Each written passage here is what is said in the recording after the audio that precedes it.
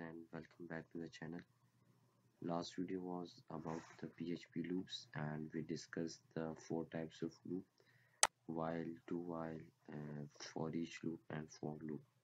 So today we are discussing about the break and continue statements in the loop, why we are using. So if I talk about the PHP break statements, we have already seen the break statements used in earlier videos when we talking about the switch statements, and we discussed very briefly that actually break statement is actually using to jump out, okay, from a particular statement. Okay, like in our switch statement we have the various types of the statements, and if we want to jump out from one statement to another statement we use the break.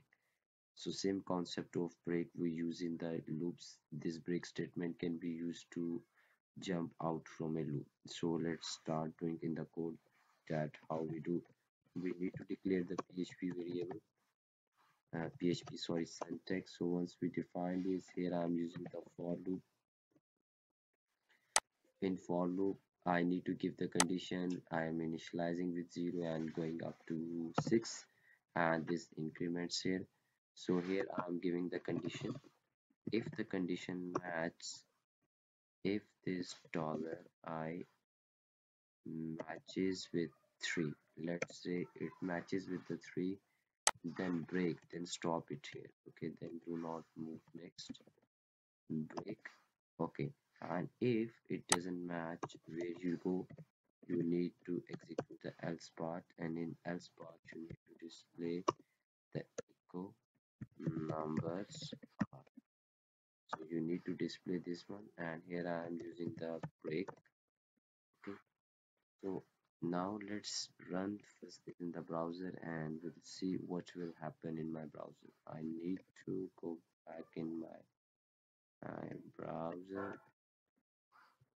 Yes, I need here, and I'm refreshing the page. So it thinks numbers are, but it doesn't displaying the number. Need to be checked. Why? Okay, I think I forgot to print out. Yes, I forgot to print out the variable. So here once I did this one, now need to go back and see. Yes, numbers are 0, 1 and 2. Okay, and it stops here. It never it is not going ahead. Let's see why. Because I assigned the condition here if it is equals to the 3. Let's say I initialize with the loop with the 0, and I said when it reaches to the third one, so break. Okay, do not execute the loop of it. As the condition matches here, it starts from 0, it runs the 1, it runs the 2. So these 0, 1 and 2 run successfully. So when these loops actually checks the condition number 3, so actually now we assigned in the if condition that if it is equals to the 3, break, do not go, do not execute this loop. Okay, and in else if this condition is false, then what you need to do, just print out the numbers. Okay, the numbers. Okay, so this is how your break statement works. So break statements actually jumps out from a particular statement, same like we have the PHP continue statement. Okay, continue statements breaks one iteration in the loop. Okay, if a specified condition occurs and continues with the next iteration in the loop, okay, we use the continue statement. So continue means, let's say I assign the condition that the $I equals to 3. If it matches this condition, I'm saying do not stop execute the loop, just continue, and I'm using this syntax continue.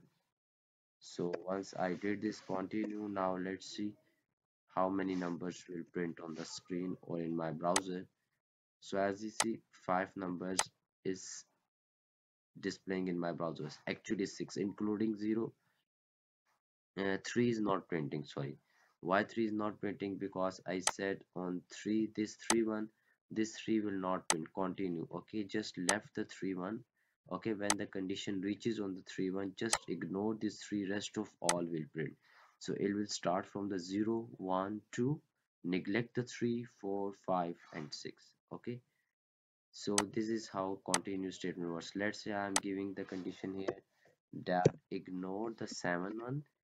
Sorry, 7 is not present, ignore the second one, and prints rest of the all. So let's see, as I need to zoom it here for you guys.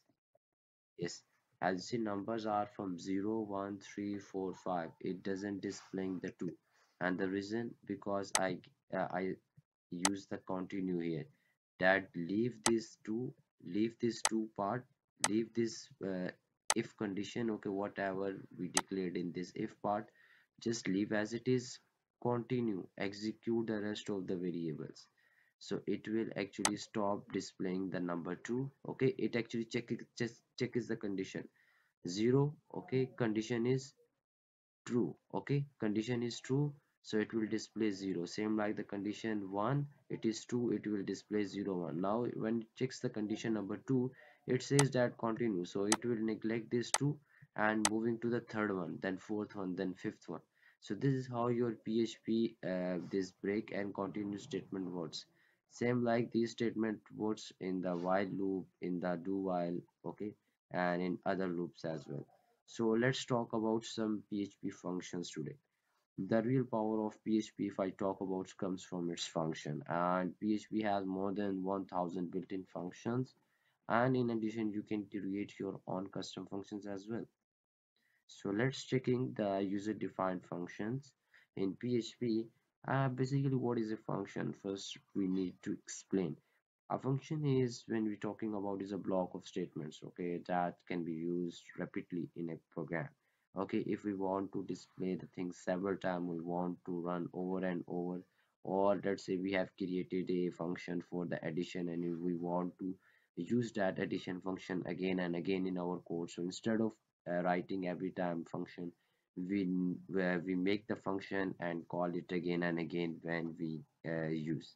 Okay, so a function will not execute automatically. Okay, when a page will load, we need to call it. So there are some rules for the function. Was that the function must start with a letter or an underscore. Function names are not case sensitive and PHP. So let's start doing a simple function in the PHP. So here I need creating a simple function. So function syntax is here. Here you need to give the function name. Let's say I'm not changing, or let me change my code. Okay, so once I need this, I'm using removing all the arguments from here because we are just learning a simple function. So in simple function, what I need to display, I'm displaying echo hello. So hello are used here. Now I'm calling the function below. Let's see, will it display something for me or not? My code. Yes, I called this function. Now let's see in the browser what will happen. Yeah, hello is calling. So this is how this function calling is works. Same like you can use other terms as well to that change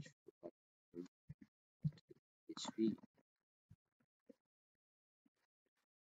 So you will see in the browser as well. So this is how your functions works, or in functions words. In the PHP, you need to define the function and give the function name, and inside the function, whatever you want to execute, just write, and outside the function, just call that function which you have created to see the result. Same like we have PHP function arguments. You can pass the arguments as well. Arguments means information can be passed to function through arguments, and arguments is just like variables, okay, which store information, and arguments are specified after the function name inside the parentheses, as in syntax you have seen well. So you can add as many arguments you want, just separate them with a comma. So let's start using this one. Let's say here I have created a successfully function. Now I am just passing an argument. Let's say I am passing the name. Let's say I'm passing these arguments as name, and echo I am saying that the name, let's say first name I am writing. Okay, this is, let's suppose the argument which I'm passing is for the second name and first name. Okay, here I need to give that name, and here I need to give the break for second line separate. So what I need to give, I did what I just passed the argument for the first for the last name. I'm taking this L name. Okay, the last name I am passing as argument, and first name I printed already in the function, and I called it here. So once I called it here, now what I need to do, we need to actually, if I'm not doing wrong, yes, that's fine.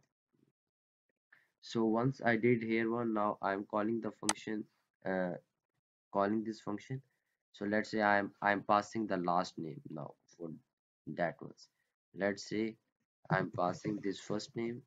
This is actually the last name I am passing, okay, which I this variable for this one, the argument which I use in the function, okay, that for this one I'm passing the values. My code again, and this time second function I am sorry, second name I am giving to, let's say, okay, this second name I assigned here. Now let's see in the browser that what will display into my browser. Undefined variable dollar name. Why it is saying the unnamed? Sorry, this is not the name only. This is L name, last name. Okay, sorry, I forgot it here now. Hope so it will work. Yes, now as you see, these both name is displaying on the screen. As I considered Muhammad, okay, this is I displayed inside the function, and this Umar and Ahmed I passed as a argument in the function. As you see, in the last name I passed in the function, and here one I gave the values for this function, and this is actually displaying the argument. So this is like the arguments which is just like behaving a variable. So same, you can pass the arguments as well. And PHP is a loosely typed language. Okay, in the code which I did, we noticed that uh, I didn't tell the PHP that which data type the variable is. Okay, PHP automatically actually associates the data type to the variable depending on the values. As I didn't assign here that it is a string or this is an integer, nothing. It automatically associates the data type on the variable depending on its value. Since we know the data types are not set to be strict sense, okay, so you can do things like adding a string to an integer without causing an error. But in later PHP 7, type declarations were added, and this gives us the option to specify the expected data types when declaring a functions, and by adding the strict declaration. Okay, so once we need to define the strict declaration, it will actually throw a fatal error that if the data type mismatch. Okay, and we will do this example later in the next video, that how this strict type declaration we declare in the PHP and what type of error we will face. So guys, hope so today's video you liked. Okay, today we went over to and we discussed about the PHP continue and the break statements, and we went over to the functions passing the arguments as well. Simple functions we went over, and how you pass the argument. So I